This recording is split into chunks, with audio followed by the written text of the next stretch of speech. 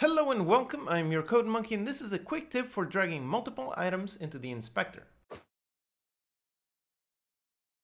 So let's say you have a script like this one in here, where you have a field for multiple values like an array.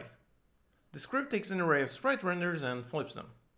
So down here I have a bunch of gold nodes. Now if I try to select multiple of them, as soon as I click on one, you can see that the inspector changes. And if I now select all of them, I can no longer see the original reference in the first script.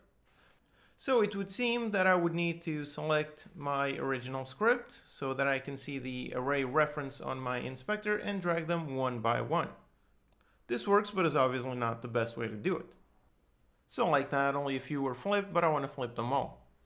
So the trick in here is to first select the game object with the script that you want, and now we can go up here and lock the inspector. With the inspector locked, you can see that it doesn't change when I select other things. The inspector is still showing that even though I'm selecting different objects. So now you can freely select multiple items, so select all of the gold nodes, and now I can drag them all and drop them in the array, and as you can see, the array is instantly filled with all of the selected objects. So with all the references in here, I can run the code and there you go, all of them have been flipped.